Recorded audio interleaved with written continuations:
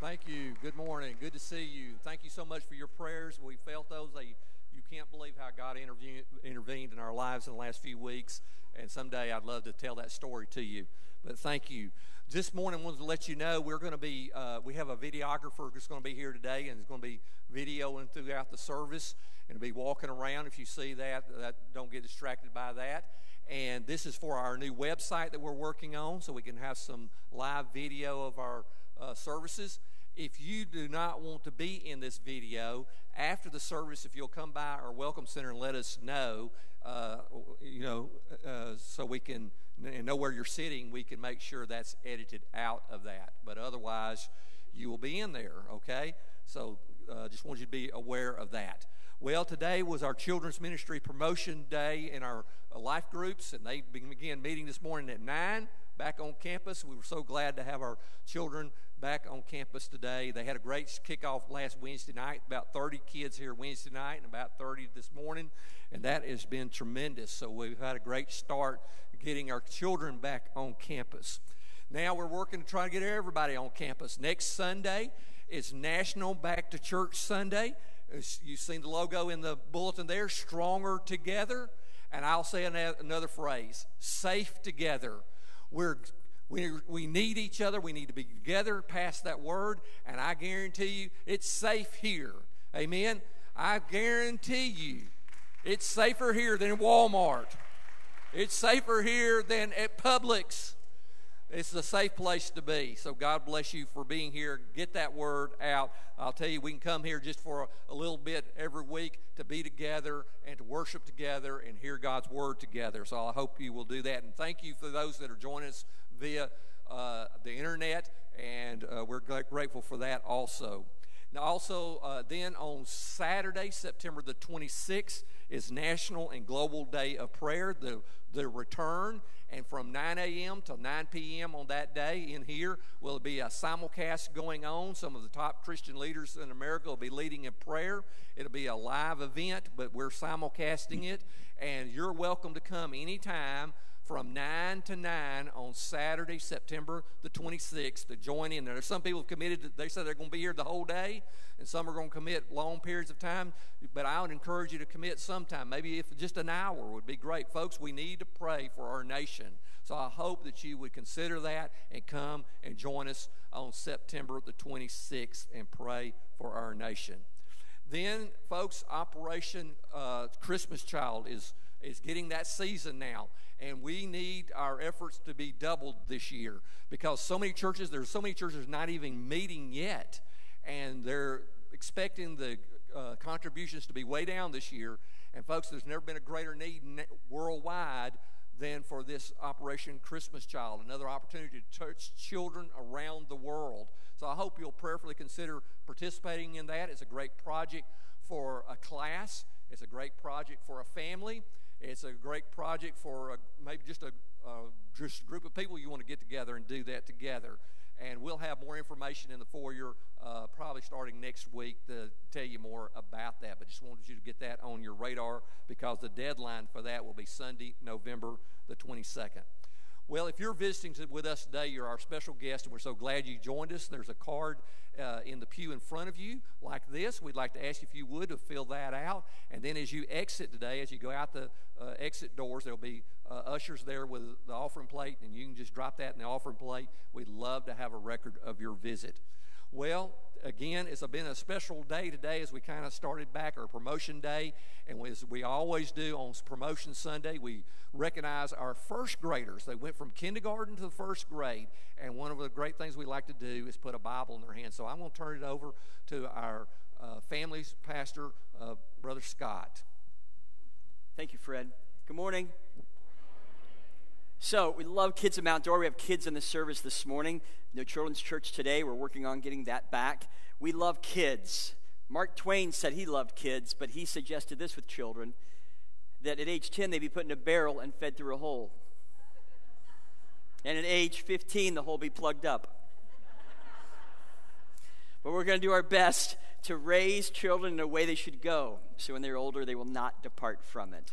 And I have a couple of special friends today I want to introduce you to, and that's Aiden. Come on down. Aiden is way up there in the cheap seats. Come on, buddy. He's way up there. We're going to come this way, Aiden. And Declan. Where's my friend Declan? Declan is here. So Declan, come here. Come here. We got something for Declan. And I want to make sure I didn't miss anybody. Are there any of our friends, over this way for me, buddy, any of our friends that have gone from kindergarten to first grade today? Did I miss anybody? Got a list, and I don't think I see you on the list. If you're here, I missed you. Anybody else? Okay, cool. Come on, Aiden. Come on. So these young men are moving from first grade, or kindergarten to first grade. Come right here. We got a Bible for you, too. Hang on one second. There we go. There we go. All right. All right. We'll get a picture with Pastor and Aiden in the Bible. All right. We got it. Declan, right there. All right. Aiden. Stay right here. Wait, Declan. It's okay. Thank you.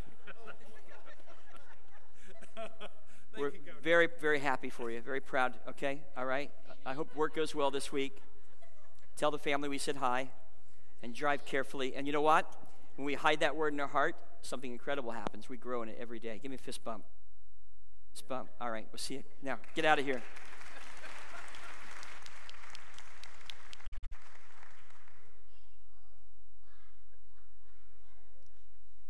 We love kids, always fun times. Church, would you stand with me as we sing this morning?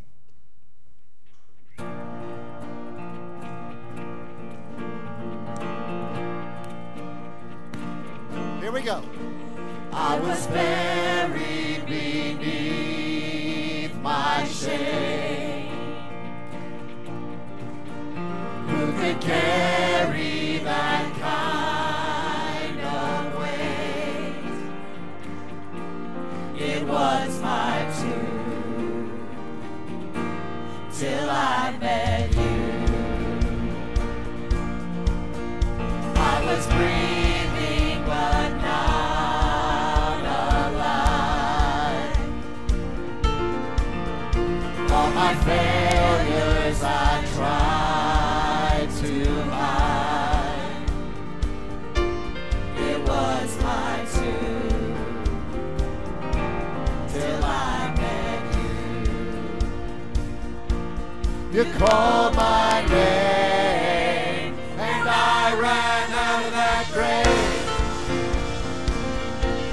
out of the darkness into your glorious day. You called my name and I ran out of that grave, out of the darkness into your glorious day.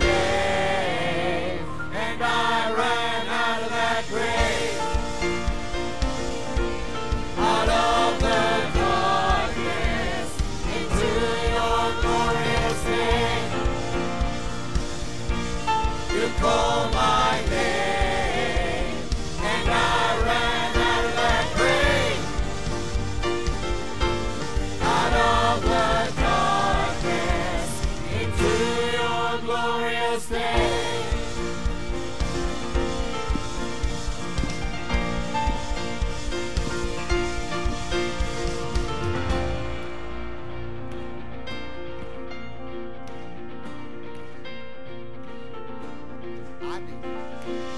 I needed rescue, my sin was heavy, but chains break at the weight of your glory. I needed shelter, I was an orphan, now you call me a citizen of heaven. When I was broken, you were my healing. Now your love is the air that I'm breathing.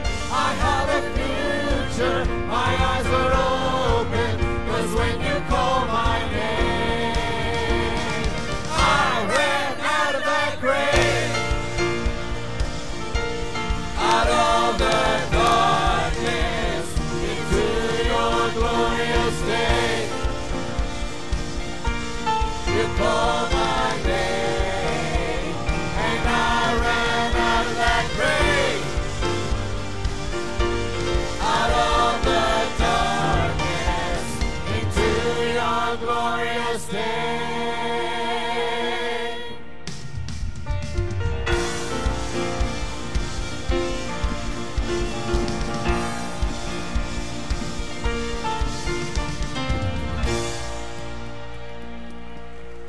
Amen. You may be seated.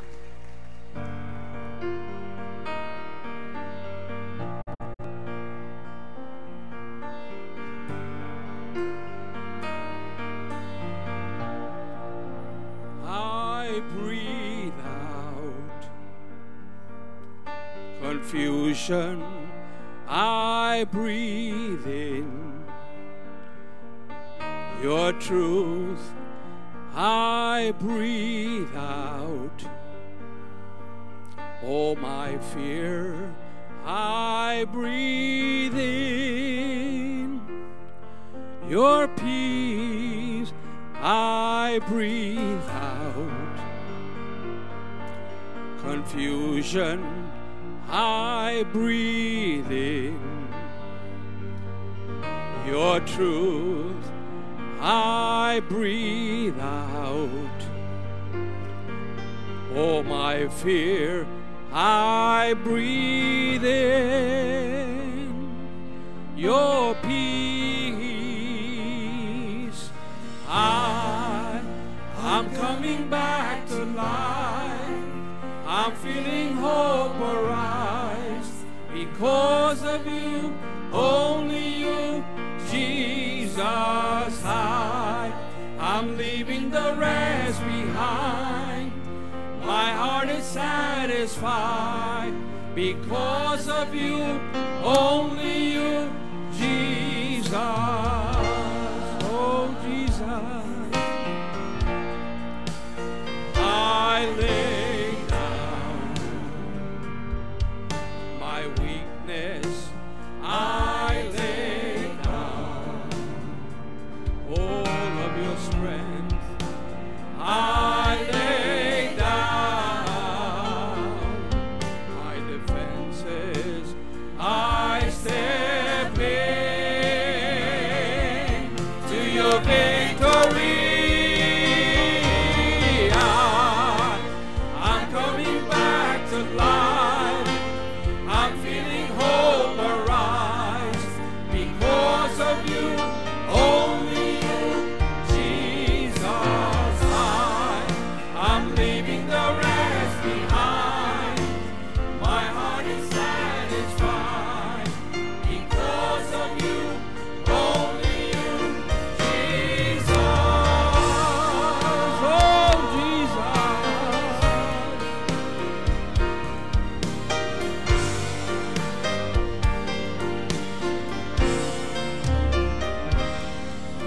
Resentment, depression, and all anxiety, they have no power over me.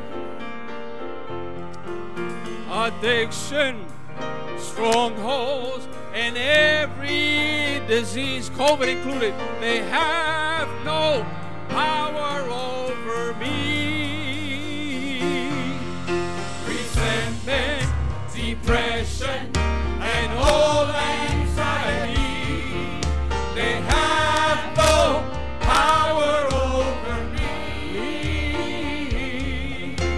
addiction, strongholds, and every disease. They have no power over me. Resentment, Depression and low anxiety. They have no power over me. Addiction, strongholds, and every disease. They have no power over me. I'm coming back to life. I'm feeling hope arise. Because of you, only you, Jesus. I'm coming back to life. I'm feeling hope arise. Because of you, only you, Jesus. I'm leaving the rest behind. My heart is satisfied. I'm satisfied. Only you,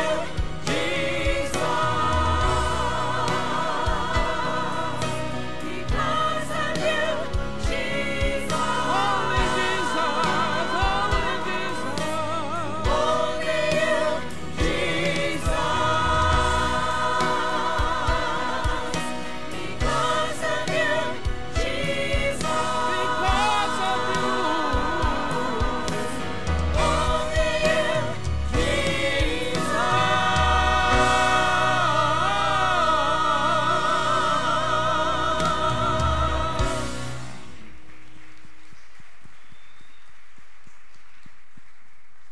Amen. Church, would you stand with us as Pedro leads? We're going to continue to sing.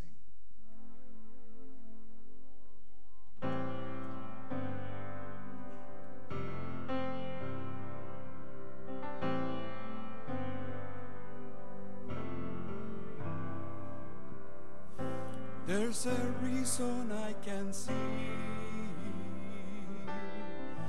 There's a reason for this life inside me. One name above all names. Jesus. Yes, it's Jesus. There's a reason for this hope. There's a reason for this peace that I know. One worthy of all praise. Jesus, yes, it's Jesus. I will lift my hands up. I will raise my voice high. I will shout on your love till the day that I die. Everything that I have, all my worship I bring. You're the reason I live. You're the reason I sing. You're the reason I live. You're the reason I sing.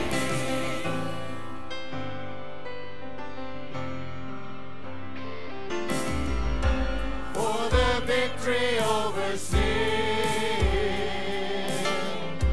for the goodness of your grace each day, I will bow and bless your name. Jesus, I thank you, Jesus. I will lift my hands up. I will raise my voice high. I will shout at your love till the day that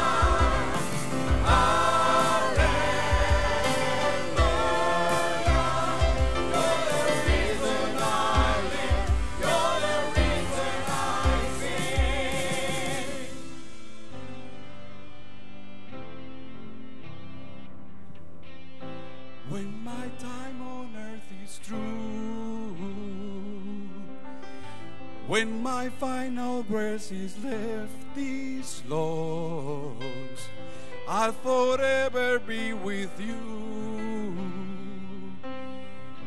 Where my song goes on and on. I will lift my hands up, I will raise my voice high, I will shout on your love till the day that I die. Everything that I have, all my worship I bring. You're the reason I live, you're the reason I sing. I will lift my hands up, I will raise my voice high, I will shout of your love till the day that I die. Everything that I have, all my worship I bring. You're the reason I live, you're the reason I sing. You're the reason I live, you're the reason I sing. You're the reason.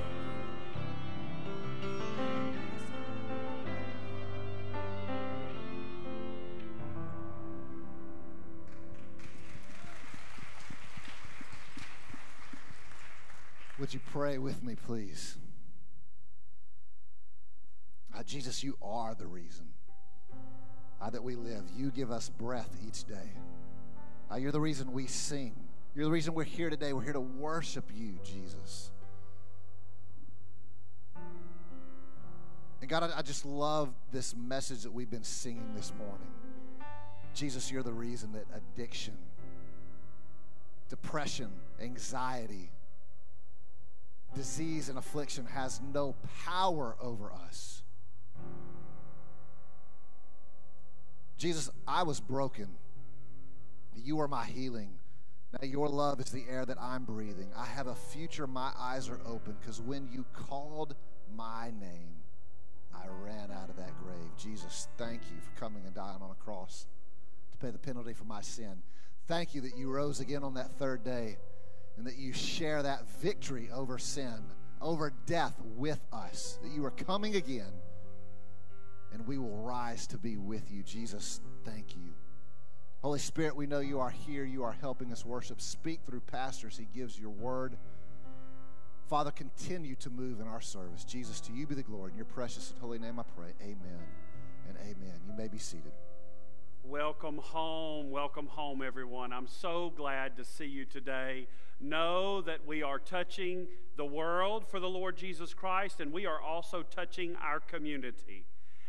This week, Mark Willoughby and Dale Tibbetts and your First Lady, my wife Sherry, got together and they began packing bag after bag of new clothing for the schools. You are very familiar with Mission Mount Dora and for years how we've provided for families. But the school system as well as our members realized to bring 700 people through our building with 150 volunteers, now is just not the time to do that and have that close a proximity with everyone.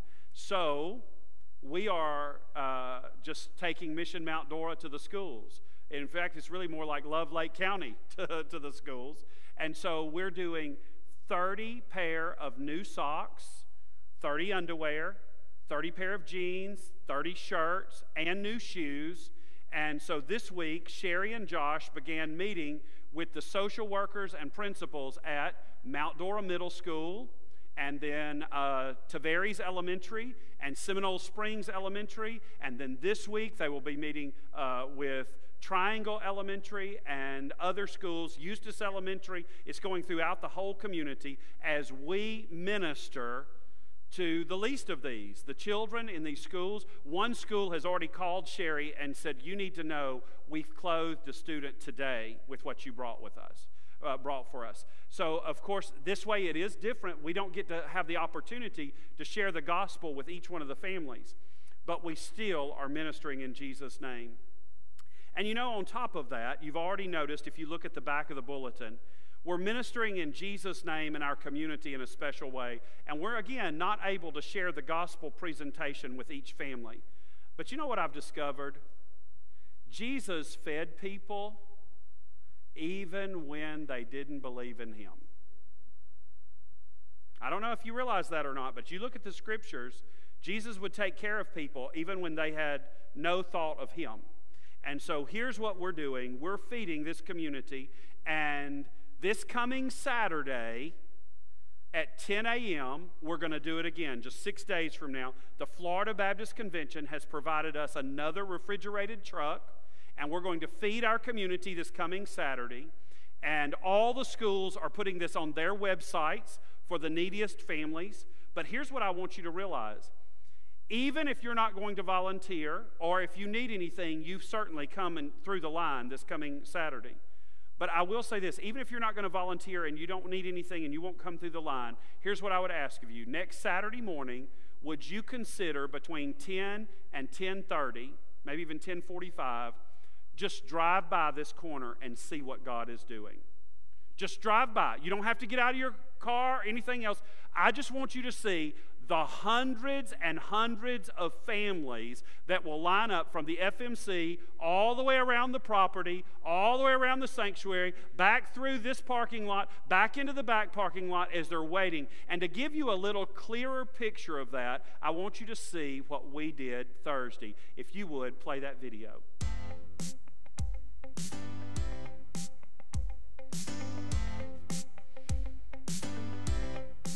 We want every person to know that Jesus loves them. And so today, here we are serving food. Each box weighs 22 pounds, filled with fresh produce, milk, meat. And so this can make a difference in a family's budget for a week's worth of groceries. And most families are getting at least 2 boxes. This is a third-party truck that Florida Baptist Convention got a hold of. They got this food to us for free, and we're able to just get it out into the community, reach out.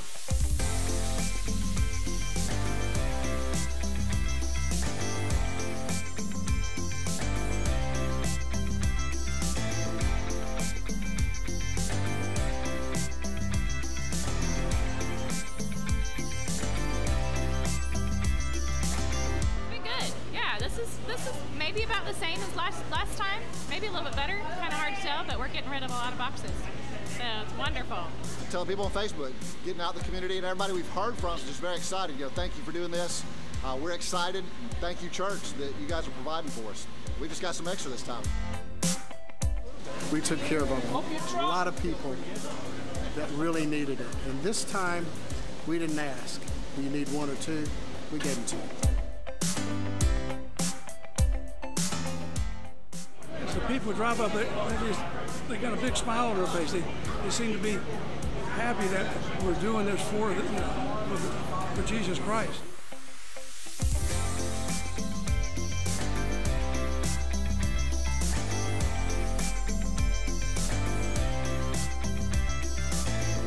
It was great. We're hoping there's going to be more. There should be another wave. A second wave of them coming through. Free fresh fruit! Woo!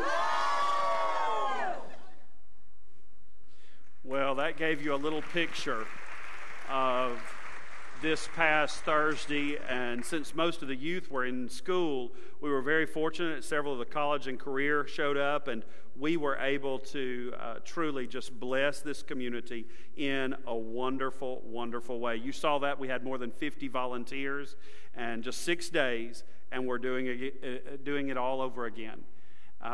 Church, something you need to know, we are only paying for the forklift and a few other things. We are not having to pay for the transportation of the food nor the food.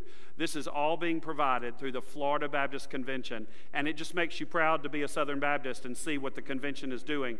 And I want you to know this is going throughout the state, literally from Key West all the way to Pensacola.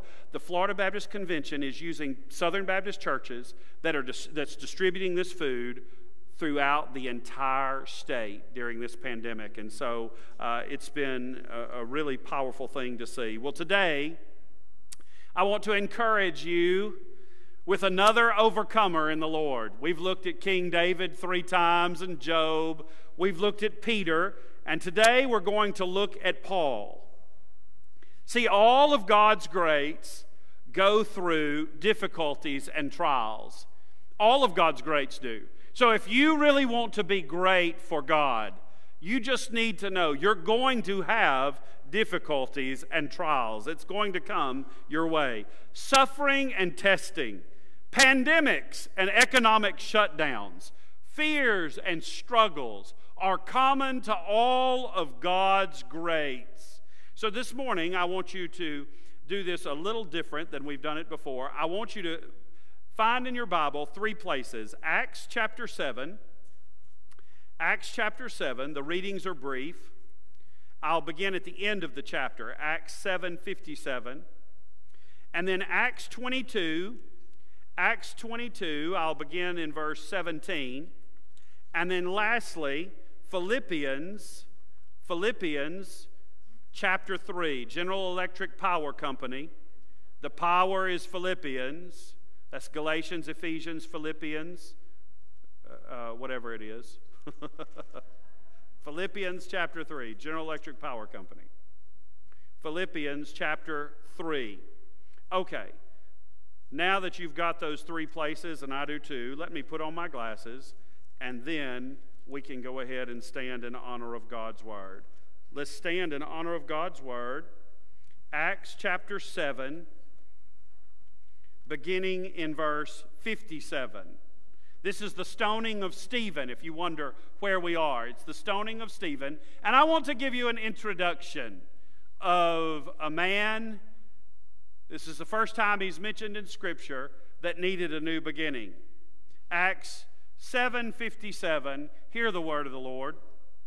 Then they cried out with a loud voice, stopped their ears, and ran at him, that's Stephen, with one accord. And they cast him out of the city and stoned him. And the witnesses laid their clothes at the feet of a young man named Saul. That's the first time he's mentioned in the New Testament, right there. And they stoned Stephen as he was calling on God and saying, Lord Jesus, receive my spirit.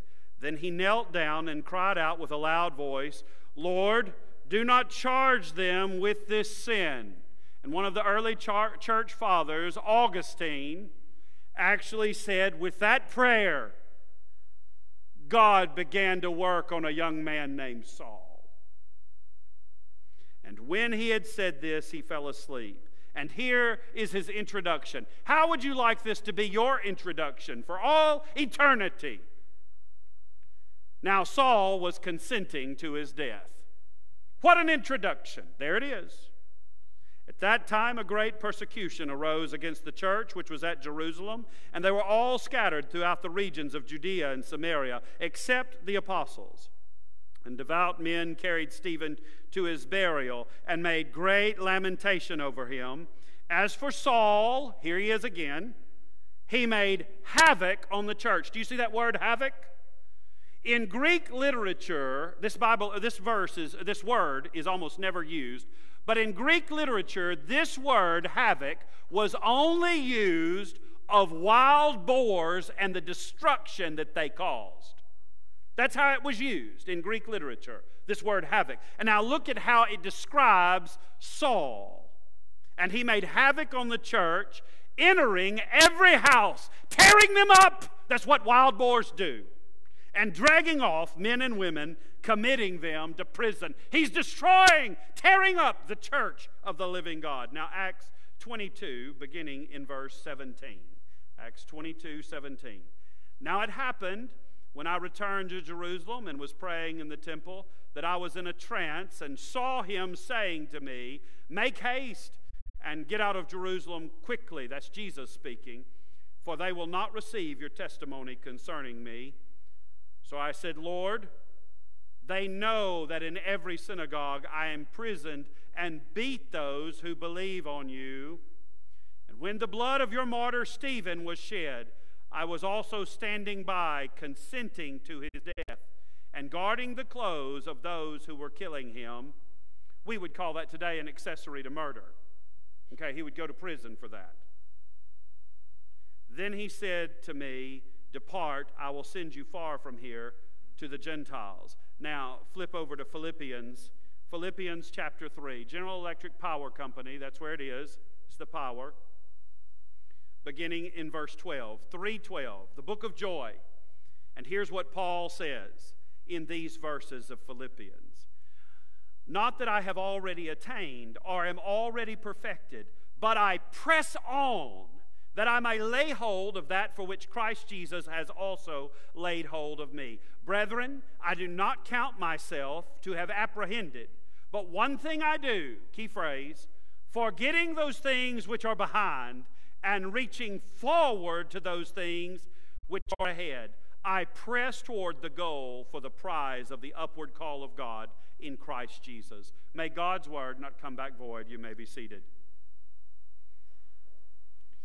Paul is perhaps the most educated person in the entire New Testament. And this man who spoke at least 4 languages and could write in at least 3 of them, probably all 4, had to learn to let go of his past. I want you to hear me well this morning. Many of you in this room, you need to let go of your past. And that was the success of the Apostle Paul. In the power of Christ Jesus, he was able to let go of his past. This overcomer, Paul, stands head and shoulders above so many. He has the passion of the Apostle Peter. Yet, when he preached, people would fall asleep. But don't worry, when they would fall out of the window, the Apostle Paul, because of his relationship with the Lord Jesus, was able to raise them from the dead. Really comforts me to know that people fell asleep in the Apostle Paul's preaching. If you die, I don't know that we'll be able to raise you from the dead, though. I would love to think we're filled with that kind of power. That was Paul.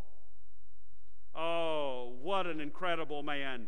He endured so much, and he was truly an overcomer. And I want you to know, if you are to glorify the Lord this side of heaven, all of you must learn to be overcomers by faith and learn to leave the past. You've got to let go of the past. Paul endured so much. Turn, if you would, to 2 Corinthians. You're going to feel like a spiritual gymnast today, but Paul wrote almost half of the New Testament. So to get the flavor, you have to go and see what he said. And Paul, in chapter 6 of 2 Corinthians, it's Romans, 1 Corinthians, 2 Corinthians. If you'll go to 2 Corinthians chapter 6, and then I'll be in chapter 11 in a moment. But 2 Corinthians 6, look at what this man endured, beginning in verse 3. Verse 3 of 2 Corinthians. We give no offense in anything. Let's just stop right there. Week after week, most everyone in church, there will be at least one person, week after week, that's offended at church. And here's what they'll do. You know, they didn't speak to me today. Or they'll say something like this. Did you see how they were dressed? Or perhaps like this. It was so cold in there today, my nose was numb. I always want to tell people, then stand up here with me. You'll sweat like crazy. You know, to take that one phrase, we give no offense in anything. How many people get upset about something every single week? You know, the music was too loud. I couldn't hear what the preacher had to say.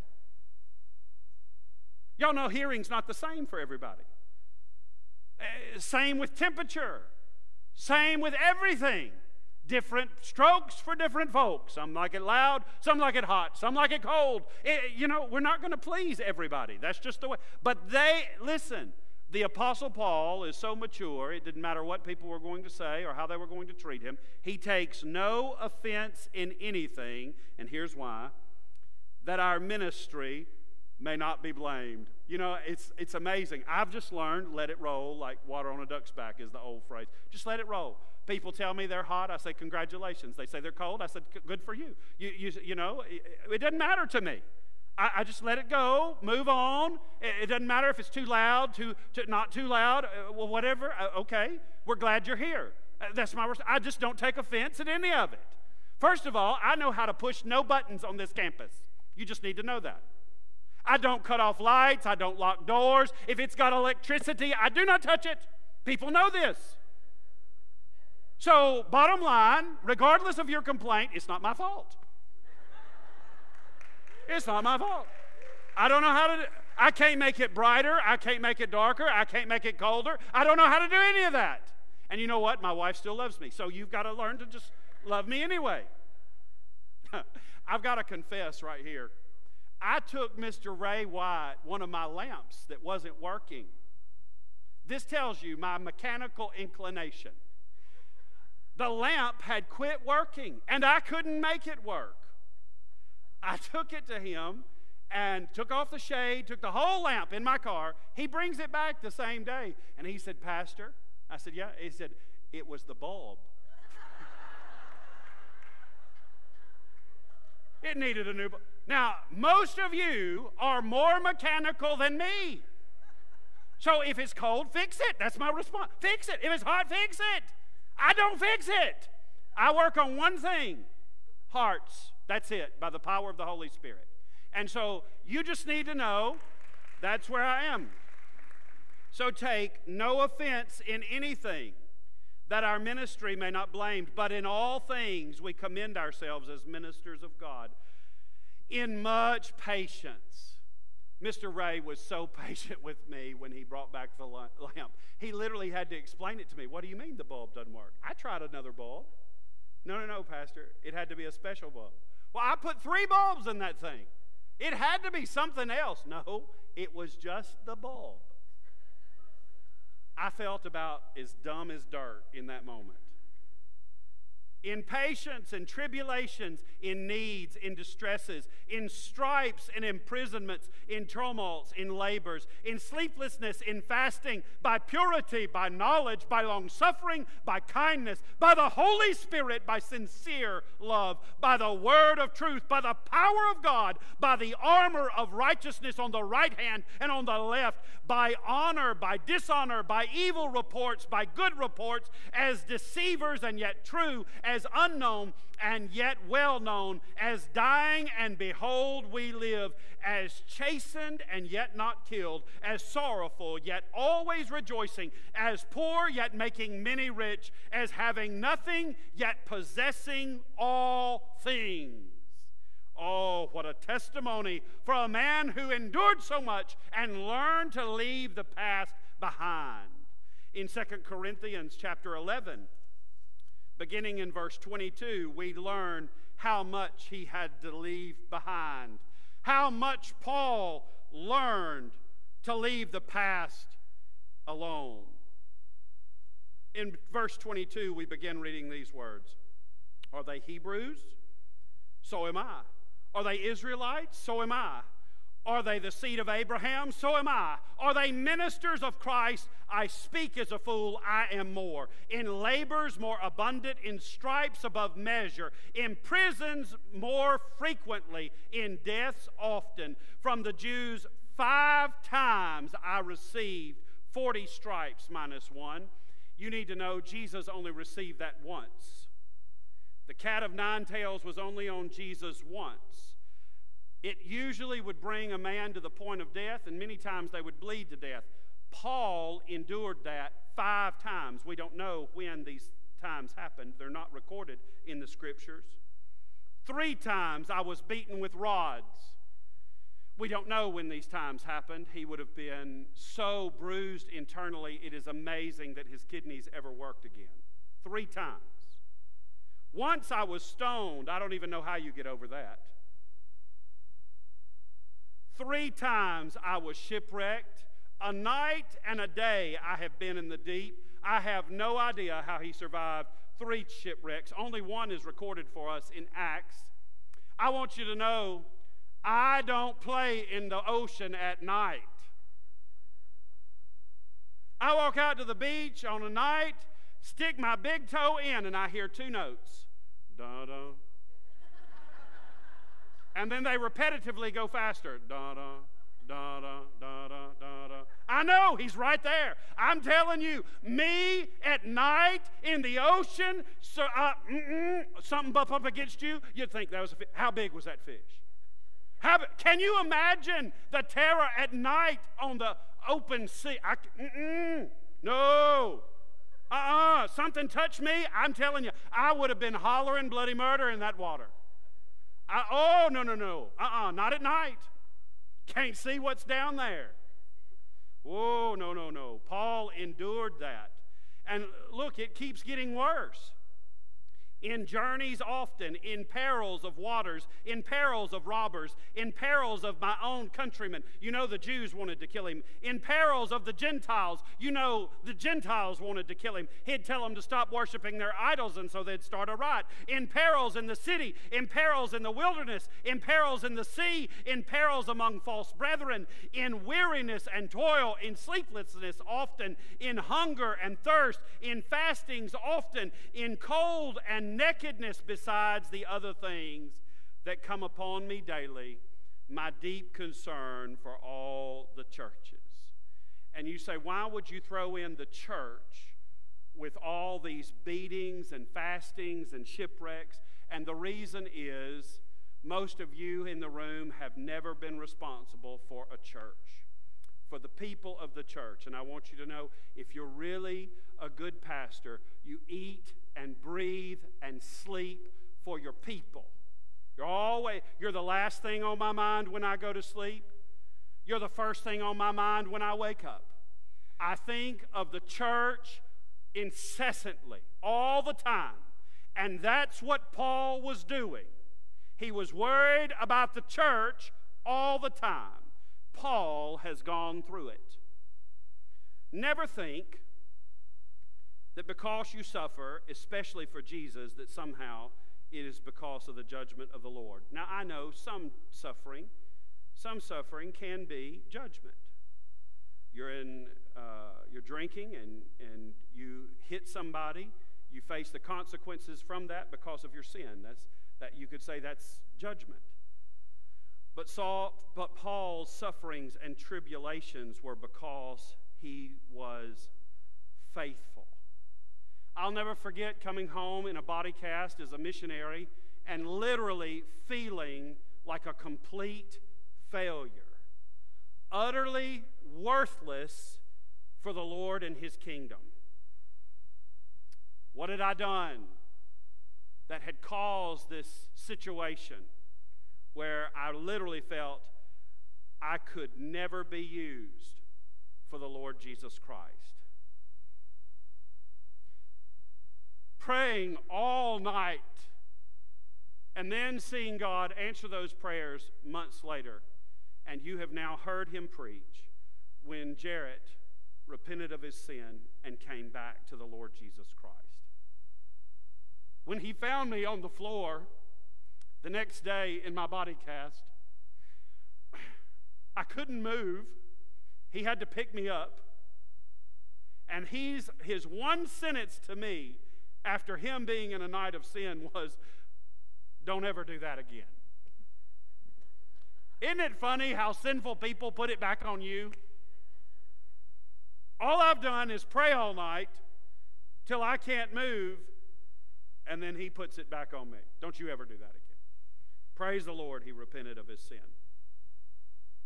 On top of all of that, on top of everything else, and all of Paul's sufferings, look at what happens to him in 2 Corinthians 12, beginning in verse 7. In 2 Corinthians 12:7, we read these words, "And lest I should be exalted above measure." Exalted? Dude, you've been shipwrecked 3 times. You've been beaten 3 times. You've had a cat of 9 tails rip the flesh off your stomach and your back 5 times. You should be dead. And he says, lest I be exalted, a thorn in the flesh was given to me, a messenger of Satan to buffet me, lest I be exalted above measure.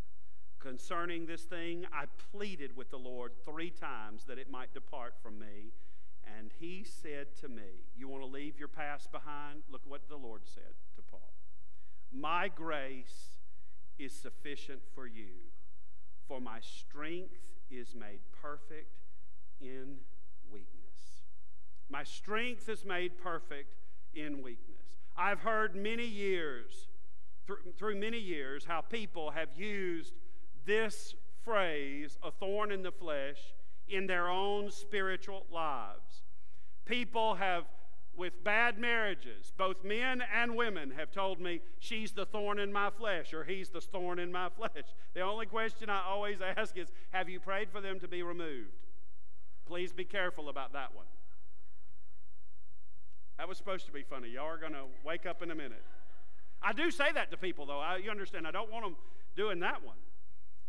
People have told me about their drug addictions being the thorn in their flesh. Or people who are alcoholics have told me, this is the thorn in my flesh. I've even had people tell me with their sexual temptations and wrong thoughts like homosexual temptations and other things, and people have said, this is the thorn in my flesh. I guess many things could be the thorn of the flesh. The difference is we must always realize that God does not tempt, nor can he be tempted. God never tempts. So no sinful temptation ever comes from God. But even here, we see that Satan was allowed to buffet Paul. So I guess the Lord even uses Satan to buffet us in many ways, and therefore, I guess, because of that, a temptation from Satan could be a thorn in your flesh. Paul is such an overcomer. He learns to deal with all of these things by the grace of God and live for the Lord Jesus Christ. So I ask you just plain and simple today, and this is the beginning, if you were taking notes, of where you would say you are today. Do you live for the Lord Jesus Christ? In the good times and in the bad times, do you live for Jesus? Do you live for Jesus when you're going through trials and when you're not? How well are you living for Jesus? Paul lived well for Jesus. Paul is this incredible missionary and theologian. He is literally trained in Greek learning so that he quotes both obscure and well-known Greek poets in his writings. He received the highest theological education that could be given. He studied at the feet of Gamaliel in Acts 22:3. Gamaliel, in history, in Jewish history, is one of only 7 rabbis to have ever received the recognition of the title Rabban. Gamaliel received that title. It's the equivalent to today what we would say a doctorate of law. However, the first time Paul is mentioned in the Bible, when we read it in Acts 7:57 and 58, it is very clear that by Acts 8:1, he has an infamous beginning. Paul consenting to Stephen's death. What an infamous beginning. What a terrible beginning. What a man who needed a new beginning. What a man who needed to leave his past behind. We know that this event created such a lasting impression on Saul because he made reference to it, and we read it when he had the vision from Christ after his conversion in Acts 22:20. The Lord, when the blood of your martyr Stephen was shed, I also was standing by, consenting to his death and guarding the clothes of those who were killing him. If there was ever a person who needed to leave the past behind, it was Paul. So what about you today? I want you to know so many today blame so much on everyone else, and sometimes even themselves. Everyone today is in the blame game. Everybody. It was my parents' fault, or it was the school's fault. It was my family's fault. You know they were never there. Or it was drugs' fault, or it was alcohol's fault. It was the government's fault, or it was credit cards' fault. Listen. You never hear that from God's grace. Paul, as an overcomer, never speaks of anyone else saying it's their fault. He doesn't blame his past on anyone else. He simply lived for Jesus today, and he moved forward. He pressed forward. Not that he forgot. He didn't. He mentioned what a terrible person he was in Galatians 1:13, in 1 Corinthians 15:9, and in Philippians 3:6, because he knew how far the Lord Jesus had taken him. So I ask you this question now, after do you live for Jesus? Here's the next one. Do you want to leave your past behind? Oh, church, I wrestled with that one question for 30 years. And it's a beautiful thing to be able to leave your past behind.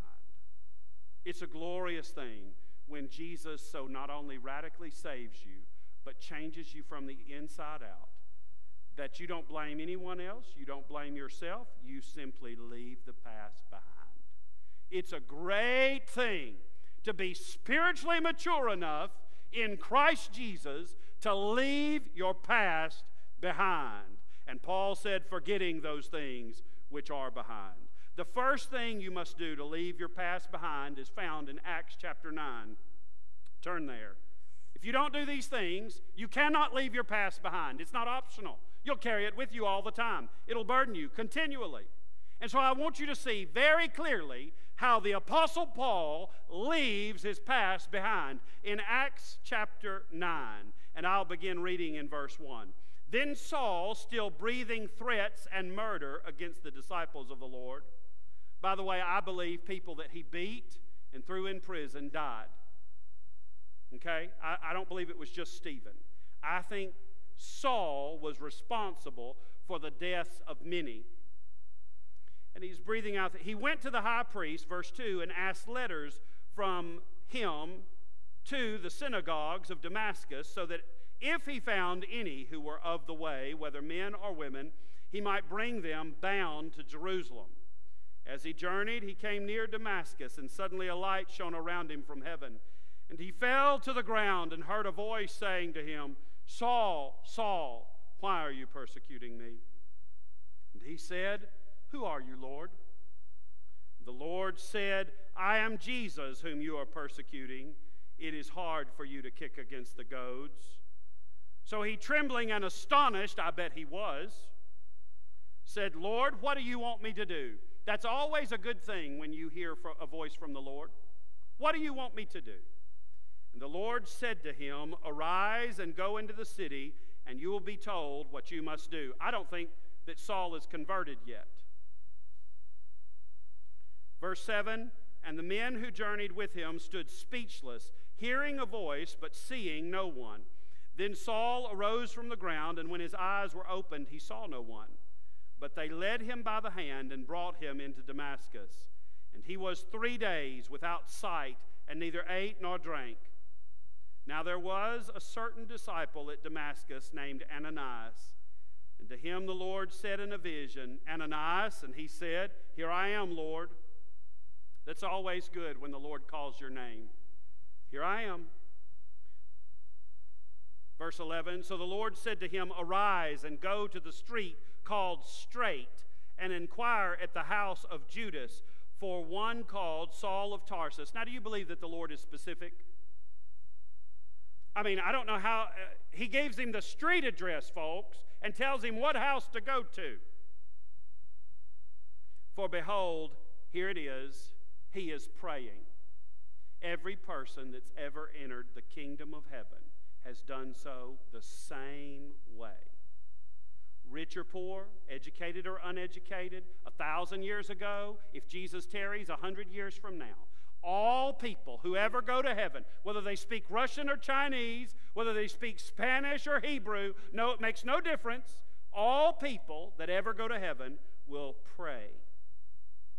In verse 12, and in a vision he has seen a man named Ananias coming in and putting his hand on him so that he might receive his sight.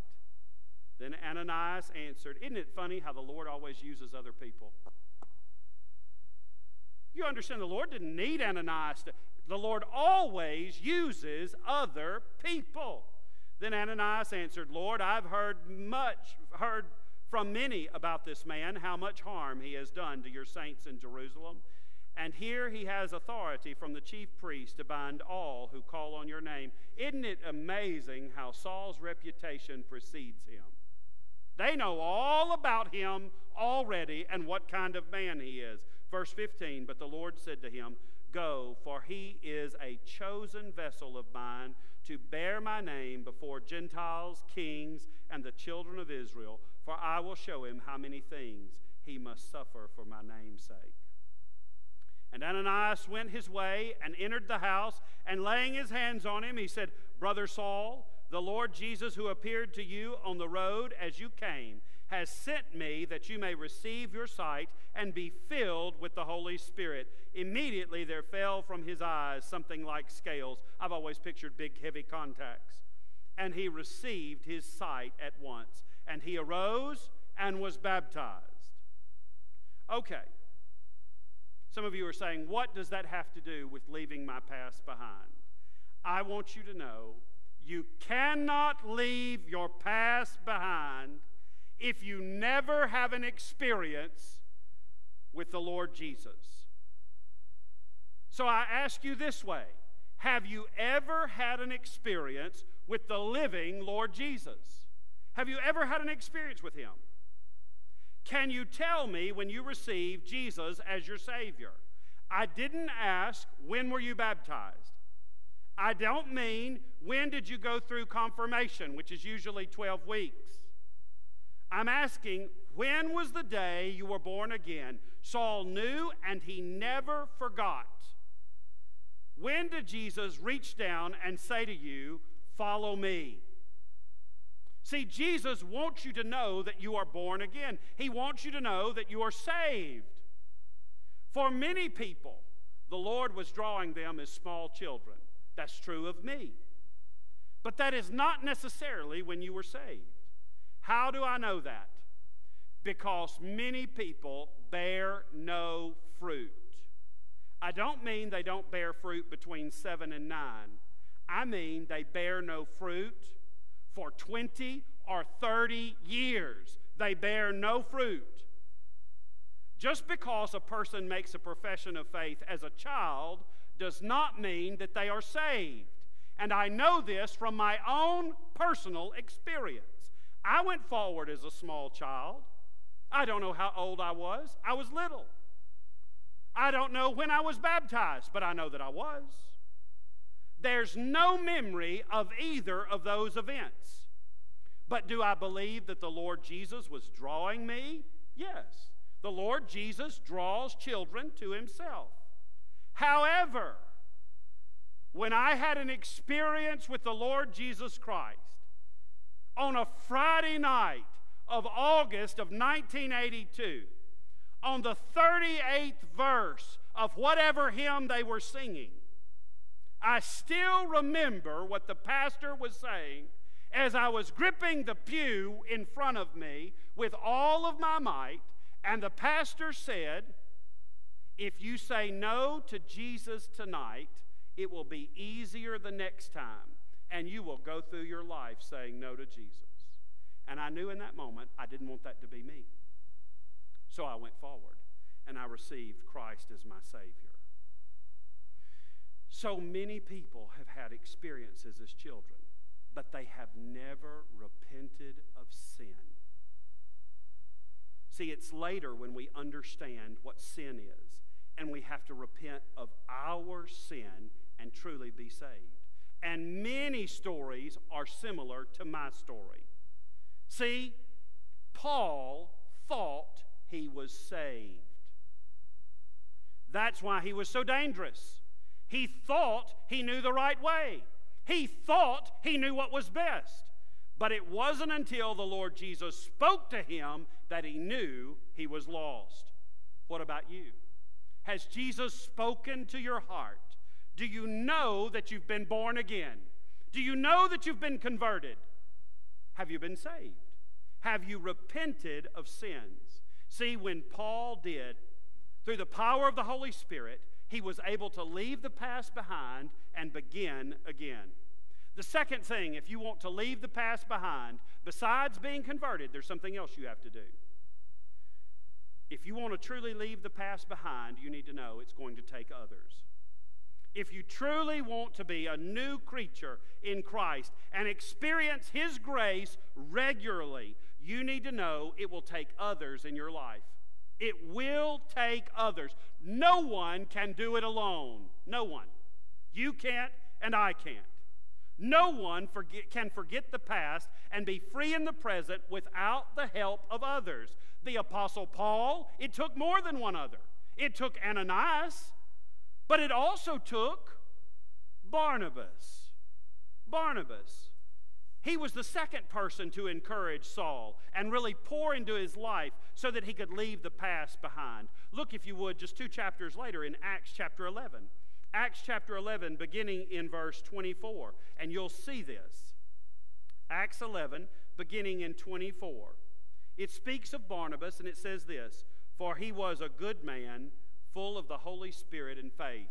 Now, here, Luke uses just an instrument for us to realize something, and we do it still in English today. He transitions from the present tense to the past tense. And so apparently when Luke is writing here in Acts, Barnabas is already deceased. He's died. For he was a good man. When you speak in past tense of people, usually they're gone. I mean, that's how normal people do it. And Luke's writing that way. And so Barnabas has gone on to be with the Lord. And a great many people were added to the Lord, talking about Barnabas because of his life. Then in verse 25, we see this, in Acts 11:25. Then Barnabas departed for Tarsus to seek Saul. And when he had found him, he brought him to Antioch. I want you to know, if you're truly going to leave your past behind, other people are going to have to pour in your life, and you're going to have to do what they say. Saul is an independent man, and I want you to know he does what Barnabas says. Barnabas says, "You're coming with me," and Saul says, "Okay." Barnabas says to Saul, "You're going to have to move cities," and Saul says, "Okay." And so he moves. He leaves his hometown and he goes to Antioch. And so it was that for a whole year, how long is Barnabas pouring into Saul's life? At least this year. But it's actually much longer. They assembled with the church and taught a great many people. And the disciples were first called Christians in Antioch. What a beautiful thing as we see Saul becoming Paul and leaving his past behind because other people are investing in his life. So here's the question for you. Who is pouring into your life? Who is helping you to leave the past behind? And then, secondly, who are you encouraging to follow Jesus? Who is it that you're encouraging? If you want to leave the past behind, then you need to encourage someone, and someone needs to encourage you. You need to be encouraged, and then you have to encourage someone else. Third, if you want to leave the past behind, you must come to terms with who you are and what you've done. Paul did that. You must come to terms with who you are and what you've done. Turn, if you would, to Romans chapter 7. Romans chapter 7. Now, this makes everybody uncomfortable. I'm going to go ahead and tell you. It does. Nobody enjoys this process. But if you truly want to leave the past behind, you look forward to the goal and you'll learn how to do this. If you want to leave the past behind, it's going to take not only your conversion experience with Jesus, it then takes others pouring into your life. And thirdly, you must come to terms with who you are and what you do. This is the common experience for everyone. Look at Romans 7, beginning in verse 18. Here it is. For I know that in me, that is in my flesh, nothing good dwells. For to will is present with me. But how to perform what is good, I do not find. For the good that I will to do, I do not do. But the evil I will not to do, that I practice. Now, if I do what I will not to do, it is no longer I who do it, but sin that dwells in me. When I first read that as a teenager, I thought, that's a cop-out. I mean, goodness, that's like multiple personality disorder right there. You know, I began to look at it psychologically. Verse 21, I find then a law that evil is present with me, the one who wills to do good. For I delight in the law of God according to the inward man, but I see another law in my members, warring against the law of my mind, and bringing me into captivity to the law of sin which is in my members. O wretched man that I am, who will deliver me from this body of death? I thank God through Jesus Christ our Lord. Oh my goodness. It's a common experience for everyone. It really is. It doesn't matter what country you're in the whole world. This is true of all people. We try to do good, and then we fail. And we try not to do evil, and we fail. And the result is sin, which leads to guilt. There's two natures within the believer, not one. And they're constantly at war with each other. And it is the spiritual side and the fleshly side. And these two are at war. But I want you to know they have been for every overcomer. When we recognize our sinful behavior, we will experience guilt. Because here's the truth. Every person in the room, give me your eyes, look at me for just a second. Everybody here, we all have bad habits. Everybody does. You've got a bad habit, I've got a bad habit, everybody's got a bad habit. Now, many people will feel trapped in their sin, and they just want to give up and say, oh, well, it's just the way I am. Oh, how many times I have heard that. It's just the way I am. It just makes me want to hit people. I'm sorry. That's where I don't have, it's just the way I, now that's the cop-out. That's the cop-out. It's just the way I am. Well, no, it's not. You're a year older now. You're going to change, like it or not. Your teeth will fall out. Your hair will fall out or turn silver like mine. Something's going to happen. It's not listen, it's not just the way you are, because it may be the way you were, but you're a day older today than you were yesterday. Everything changes. And some of it's good. We're glad that you put on new clothes today. We don't want you in the same clothes day after day, week after week. How disgusting a thought. Aren't you glad you change? At least your clothes. Come on, you need to nod at this point. Yes. We're all glad that we can change. So everybody has bad habits. Some people have told me, I just can't stop cursing. This week I had an incredible experience as your pastor. It was a man came into my house. He sat at the end of the table, and he had let loose, I'm going to say, 36 expletives at least. And then he looks at me and says, now what do you do? I just loved it. I loved it. Because then he said, what do you do? His whole demeanor changed. He had been cursing so bad. Y'all know, you've worked with people like this. Some people have said, I just can't stop drinking. Can't stop drinking. You know what? Here's what I've discovered. Every alcoholic stops drinking. Maybe right before they die, but they're going to stop. So you can't use that as a cop-out. Whatever else it may be. Some people, it's language. Some people it's drinking. You just name it, whatever it is. Some people don't cuss until they're in the car and they're by themselves. And then every person in front of them is in the way. Every single person. I've ridden with that person before, and they forgot I was there. What'd you say? Just to mess with them, I said, you know, that's my mother. Is that mean to do that? You know, I want you to know change is possible. Change is possible for everyone. Now, some people say we shouldn't feel guilty when we sin. But I want you to know this passage and many others show us the fact that we are guilty. All of us are guilty. See, the Holy Spirit points out our guilt so that we can change and repent. That's why the Holy Spirit's there. It's God's way to prompt us to take action. And you say, well, what's the action? The action is confession and repentance. You can never alleviate your own guilt. By the way, if you never feel guilty about anything, you need to know that's a psychological condition. Okay? So a person who says, I don't ever feel guilty. Okay, not only are you lost, that's a given. You're definitely lost, but you're not far from prison. Okay? So when somebody says, I don't feel guilty about anything, and I've had several people tell me that through the years, and I not only knew they were lost, I knew a few of them should have been in prison. And so I just had a bad memory.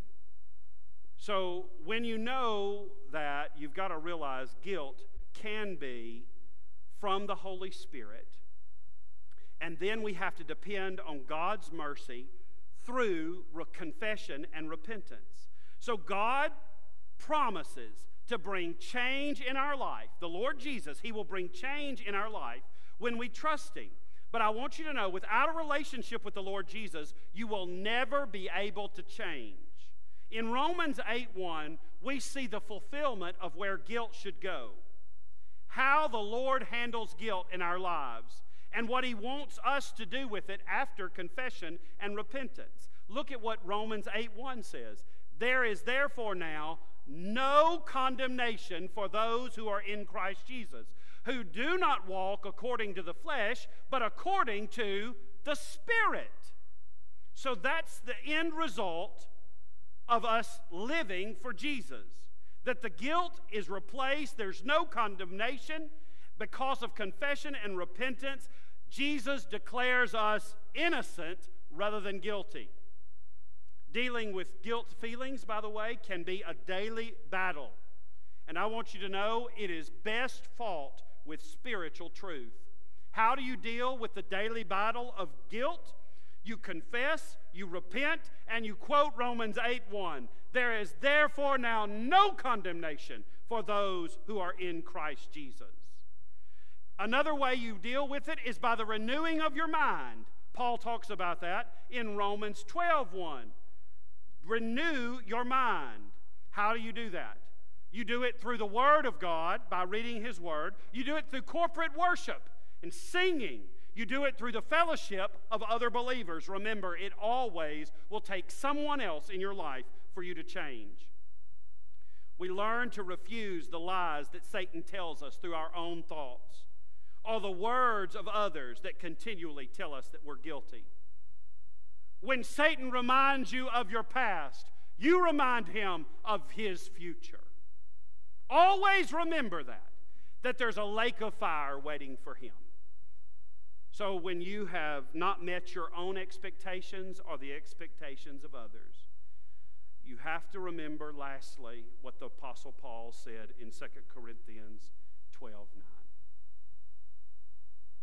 When you're still dealing with guilt from the past, and the Lord said to me, my grace is sufficient for you.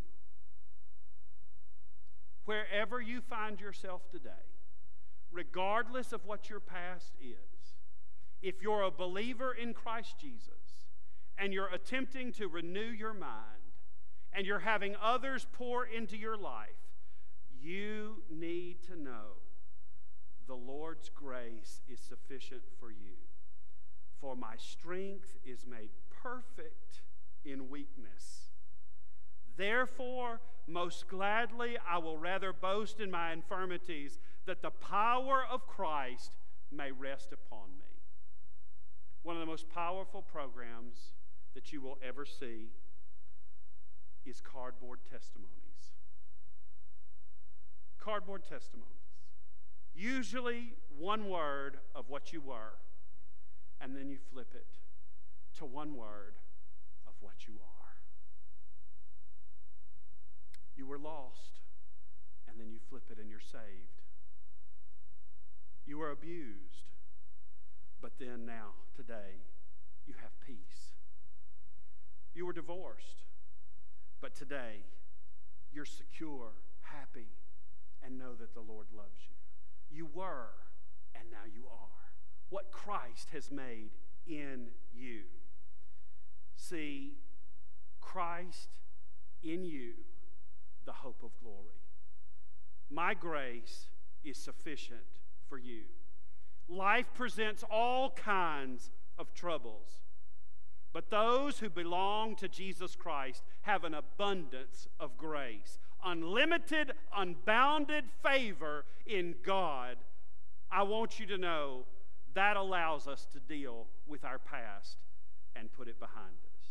We may sometimes be disappointed in how far short we fall, but I want you to know God has already deposited into your account and mine His abundant grace, so that you don't have to play the blame game anymore, and you don't even have to blame yourself.